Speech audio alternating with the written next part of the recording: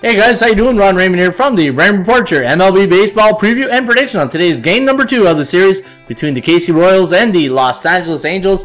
It is Tuesday, June 21st. Hope you have yourself a good start to your Ruby Tuesday. As always, don't forget to subscribe to our channel by tapping that notification bell in the top right-hand corner.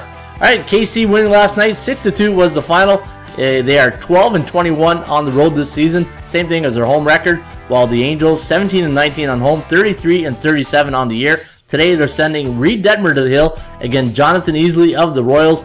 -175 is the line for the Halos, 9 is the total. ATO's forecast system play going to go with the LA Angels in this one, 4.8 to 3.9, the over-under at 8.81, so it does like it to stay under the total. Taking a look at the last 10 games for the Halos, 2-8 to the under. Same thing for Kansas City, 2-7-1. That's why your quote is at a very high 75%. Let's take a look at the daily market value index. I did have the LA Angels listed at -173, so if you do like LA, you are getting fair market value today on the Angels. 61.8% chance of winning compared to 38.1 for the Kansas City Royals. Let's go to the fun fact machine.